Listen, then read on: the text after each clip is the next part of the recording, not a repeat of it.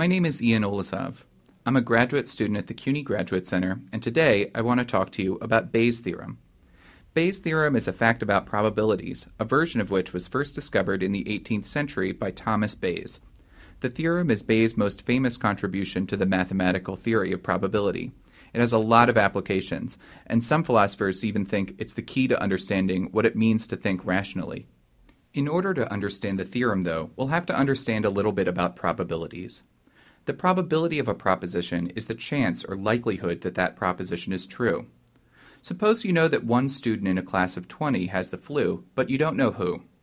If you know that Sally is a student in the class, you would say the probability that Sally has the flu is 1 in 20, or 5%, or 0.05.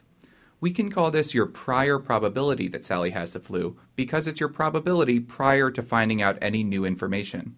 As a shorthand, we'll write P of Sally has the flu equals 0.05. Suppose now that there are 5 girls and 15 boys in the class.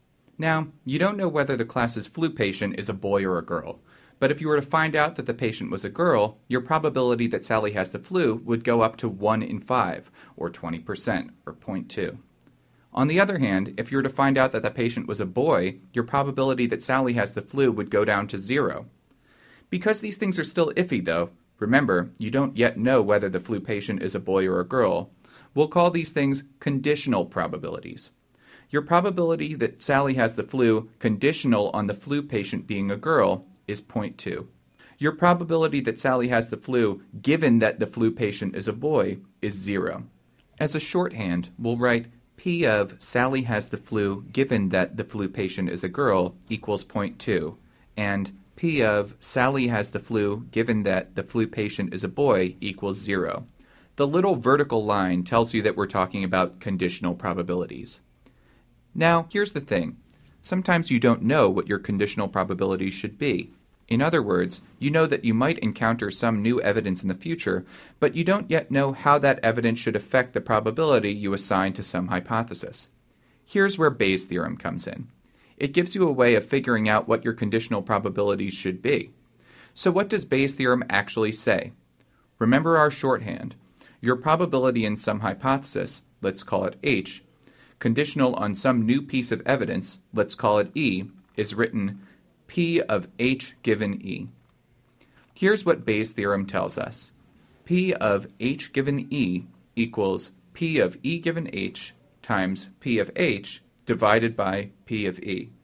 In other words, it tells us the 3 ingredients that go into the probability of a hypothesis conditional on some evidence. The probability of the evidence conditional on the hypothesis, the prior probability of the hypothesis, and the prior probability of the evidence. Let's look at an example. Imagine that one morning you don't feel right, and you go on WebMD to figure out what's wrong. You're browsing around until you find an illness that catches your eye, hypothesitis. So the hypothesis under consideration is that you've come down with hypothesitis. As you read through the list of symptoms, you realize that you have all of them. In other words, you have all of the symptoms that you would have if you had hypothesitis. So let's say P of E given H, or P of symptoms given hypothesitis, equals 0.95. You begin to freak out, but then you remember Bayes' theorem.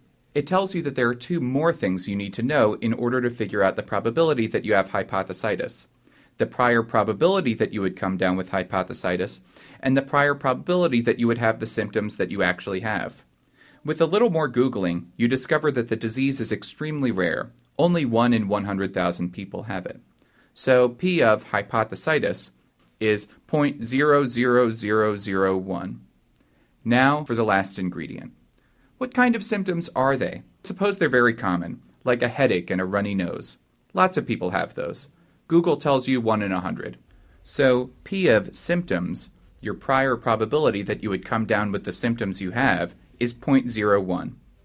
At last, you know everything that you need to know in order to figure out the probability that you have hypothesitis given your symptoms.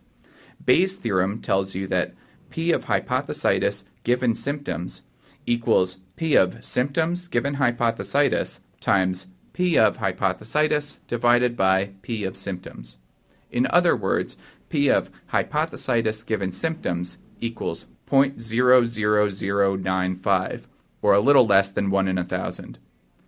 Bayes' theorem is very helpful because in figuring out what to make of some new piece of evidence, people often ignore the prior probability of the hypothesis, or treat P of H given E as P of E given H. This mistake is sometimes known as the base rate fallacy. In the case we just looked at, P of H given E is very different from P of E given H. One is less than 0.1%, and the other is 95%. Without Bayes' theorem, you might have gotten a lot more worked up about hypothesitis than you needed to be. Wrapping up then, Bayes' theorem is a formula that tells you how to calculate conditional probabilities, or the probability you should assign to some hypothesis given a piece of evidence. Even if you forget the formula though, try to remember that the conditional probability of H given E is determined by three things: the conditional probability of E given H, the prior probability of H, and the prior probability of E. If you leave one of those three things out, you don't have a complete picture.